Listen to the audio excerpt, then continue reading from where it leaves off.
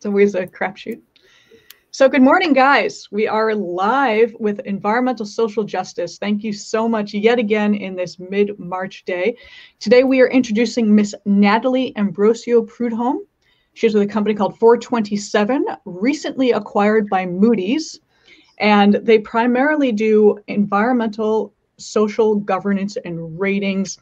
And she has one thing I love about Natalie is her background actually is in environmental.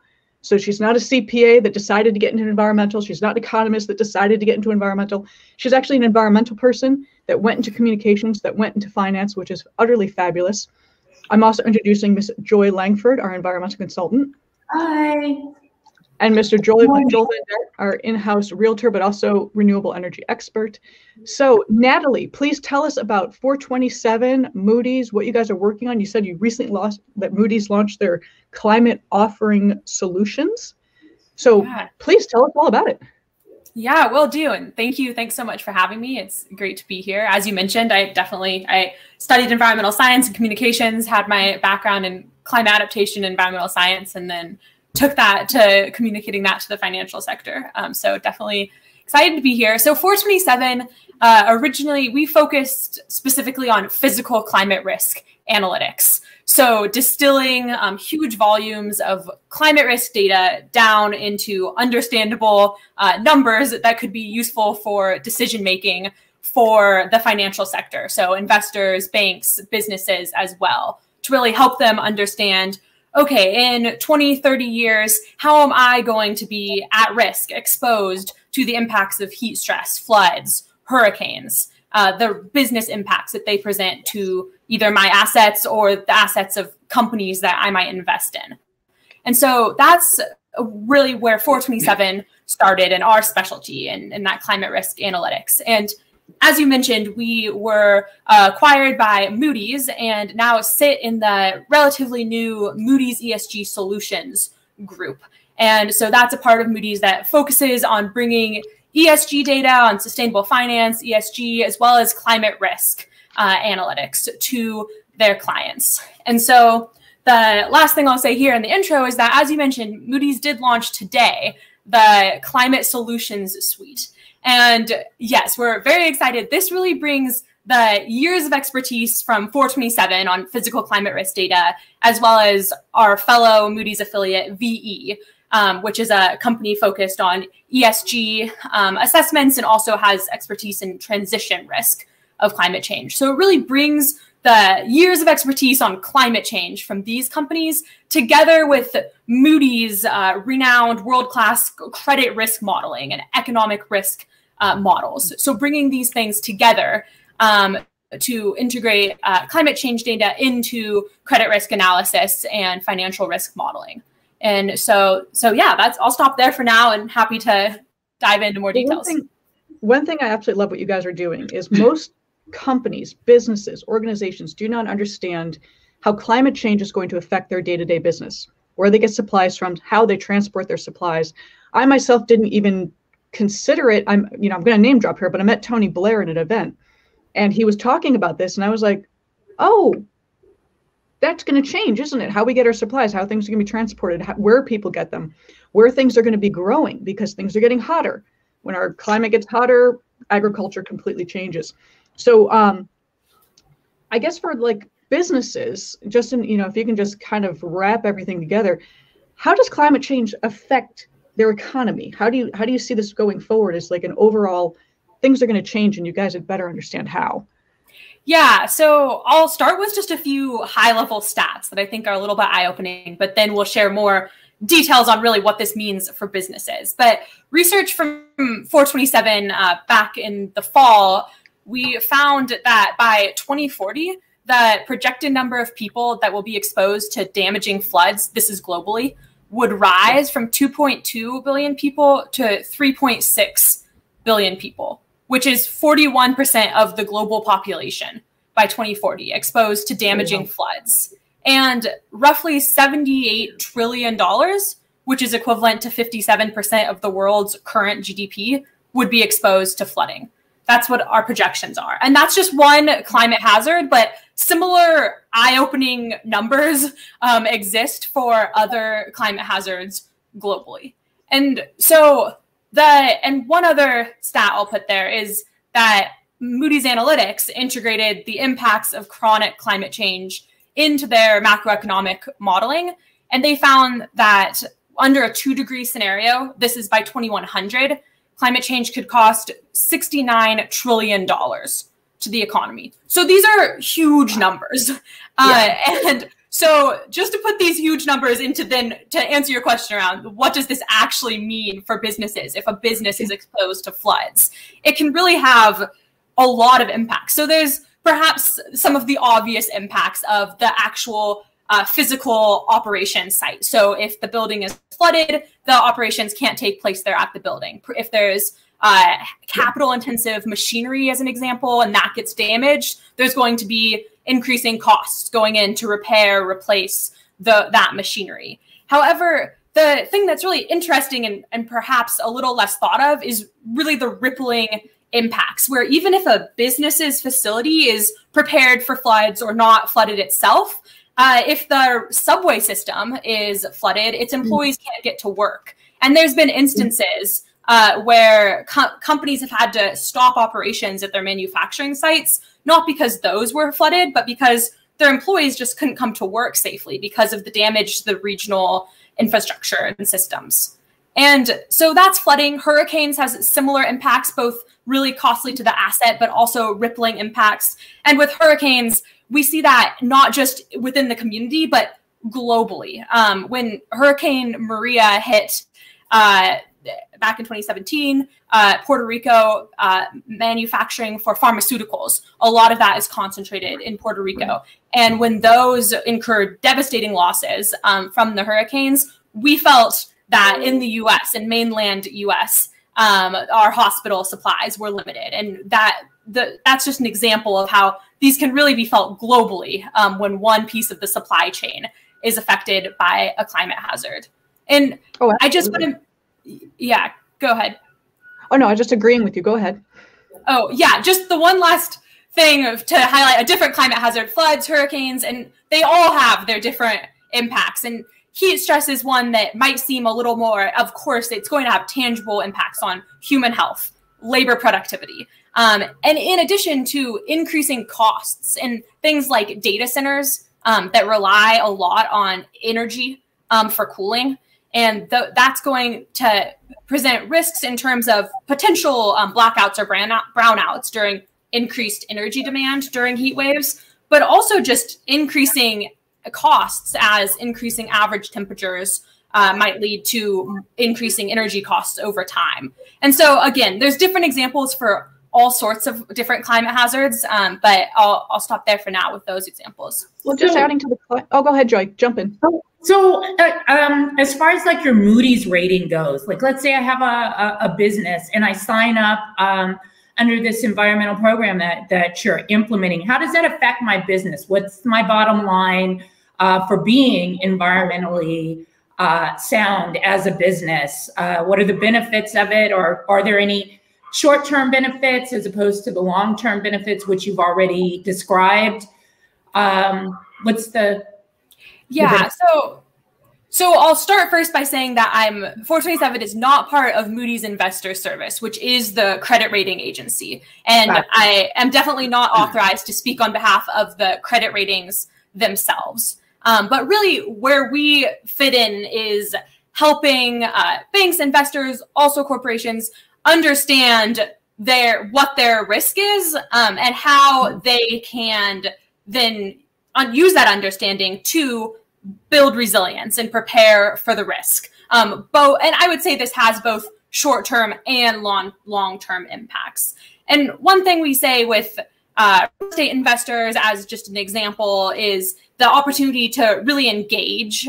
So engage with the asset operators if they have that relationship with them and help. Maybe they've done this risk assessment, they've purchased access to our climate risk data for the specific assets, as an example.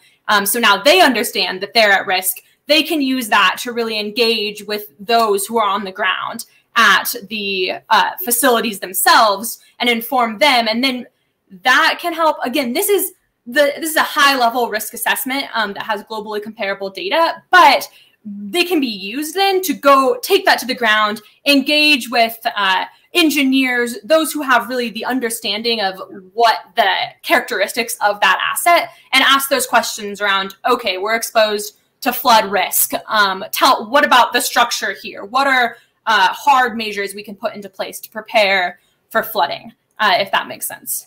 Makes a lot of sense. So would you be also like working with like the insurance commissions in every state to either disseminate information on the program or, you know, help kind of like even shift, for lack of a better term, like legislation that can be put into place to better help businesses brace for the environmental changes going on, as well as what have you?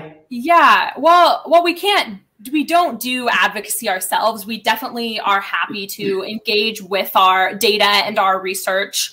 We have spoken at different conferences or events and engaged as thought partners on what the risks of climate change are and then how they can inform different actions. As you should. This is like really a really important topic, especially for the business community that's struggling with so much right now, right? Including COVID, you know, dollars for, you know, environmental issues, which your work is this is great. I never even thought along these lines. To add on to that, though, one of the things, because I study mostly wildfires and heat. So when you're talking about businesses and employees, if it's too hot, if the heat is too high, they can't work. They can't be outside working on lines or working on landscaping or working in the field. Simultaneously, when fires roll through, that's a total disruption of business, transportation, agriculture, everything is connected. I always call it the chain reaction, because one little break in that chain is going to cause a disastrous effect throughout. So that's why this is hugely important. And one of the things, Natalie, I would love for you to talk about is how this will affect resilience, because resilience is so important for companies to recover from these climate changes and the effects of the climate change. So what is 427 doing with assisting in that or educating in that?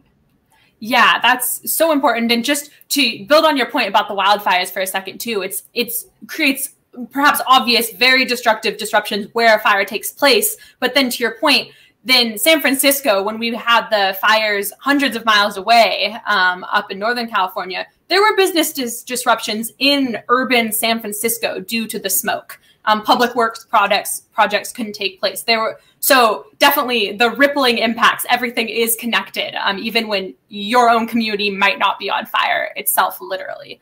And that goes right into your question about resilience. So yeah, 427's mission is really to catalyze investment in resilience, with our approach being that in order to really inform effective resilience strategies, you need to understand what your risk is. And so our efforts to really inform whoever they may be, again, investors, banks, businesses, inform them about their risk in a way that's really forward-looking, so projected out to about mid-century to inform, again, this long-term resilience, trying to help them think about the long-term. This isn't that long-term, but again, when we're talking in the financial sector, we kind of have to bridge the gap here between their typical short-term angle with the long-term elements of climate change and meet in the middle somewhere.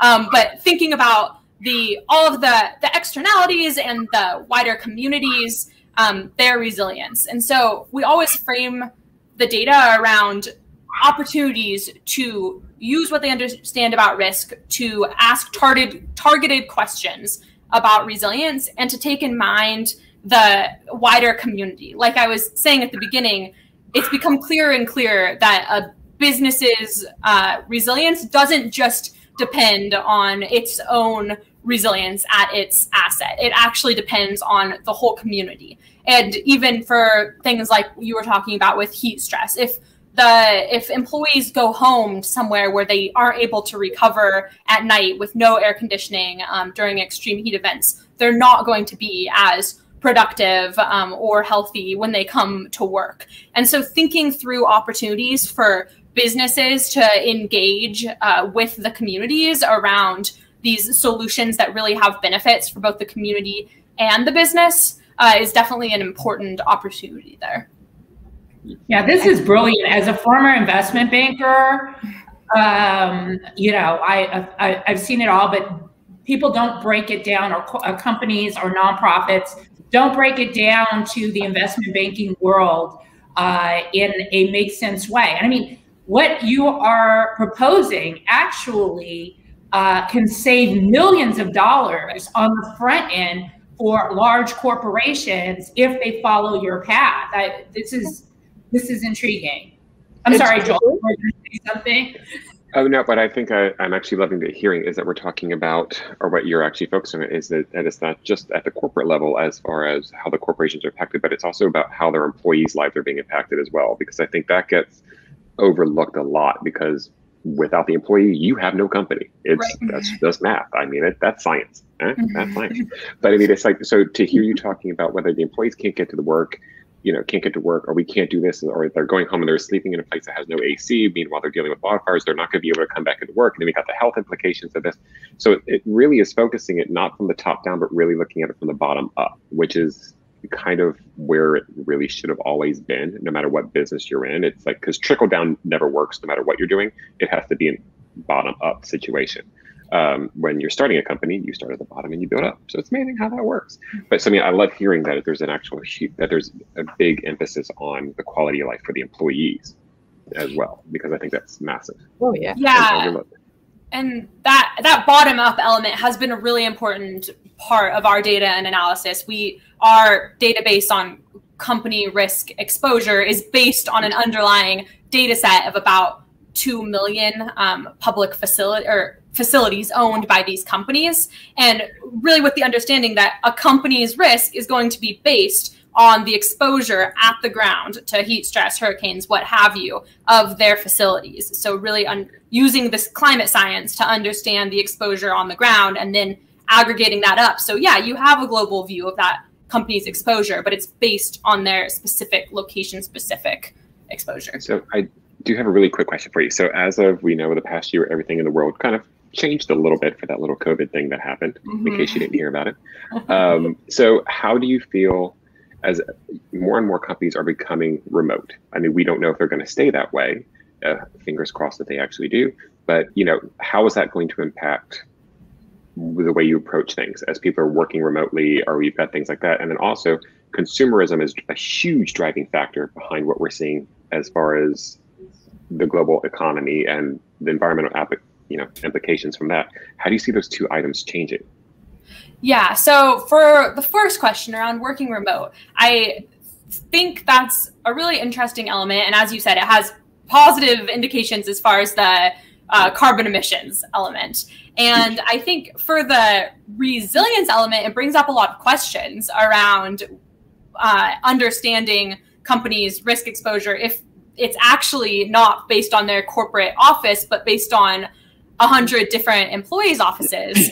That does bring up challenges in analysis and potential challenges around resilience, because then you don't only need a generator and good systems at the office, but you need to make sure all of your employees' home offices have consistent power despite hazards or what have you. So that brings up a challenge from that perspective. I will say that a lot of the companies and sectors that we look at as really vulnerable and high risk are those like the manufacturing sector, as an example, where I would say those operations need to take place on site, which is one of those things that already makes them more vulnerable to climate risks. But for that element, I think from the data perspective, a lot of the data will still provide a good indication of those companies' risks based on their facilities. But yeah, that's definitely a good point.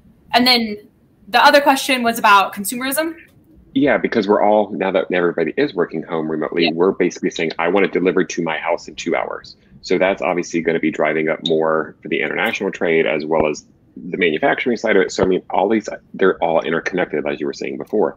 And so it's like from that ground level, I want it in my hand now.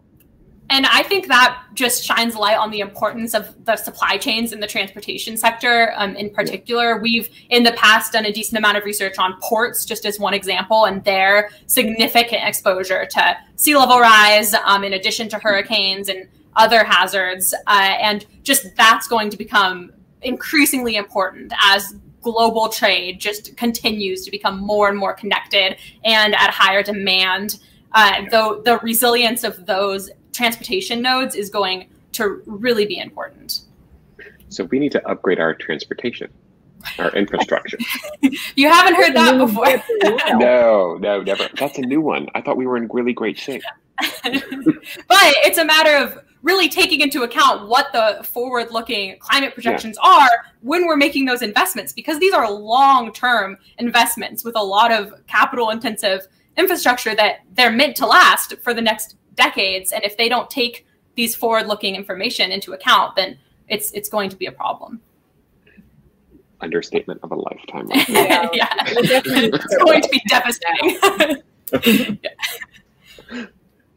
So we've reached our 20 minutes. I wanted to close out real quick. Like, Joy, did you want to add on anything from like your government policy perspective per se, since that's your expertise? Well, you know, I'm not a forecaster. I am an economist by training. But I see that what Natalie is doing is just the forethought of policy following right behind her in their organizations. I think it's going to be a natural fit. I look forward to seeing how you guys progress, and I think policy is going to follow right behind you. With incorporating these types of programs on a larger level for corporations. I can see that it can also kind of levy the playing field as opposed to government dictating to companies what they must do. If they follow your policies and procedures, companies get a little bit better of a leeway. So I think it can kind of moderate the conversation about business versus government. So, you know, I hope you come back and tell us what the progress of it is, because I think a lot of people in the investment banking community would really be interested in knowing how you're working this. Oh, absolutely. And just to add on to that, this is relatively new, and most people that work in ESG do not have environmental background. Either they were just told by their bosses, hey, you're a new environmental person, which is not fair to them, or they just think environment's kind of easy because it's a bunch of trees. Not necessarily true. So thank you for having the environmental background. Thank you for pushing this to the forefront for businesses to understand how there is a chain reaction to everything that we do, from heat change to floods to fires to hurricanes to storm surges to particulate matter that we're breathing in. This is affecting everyone throughout the entire manufacturing chain, building chain, everything. I would love to see where we are in 6 months, to see, you know, what kind of positive nudge we can give companies to adopt this and understand how important it is. And on that, I will say thank you. And Joel, did you want to add in anything on your end? No, I think that was actually really cool, but I would just say it's going to come down to the money. It always boils down to the money.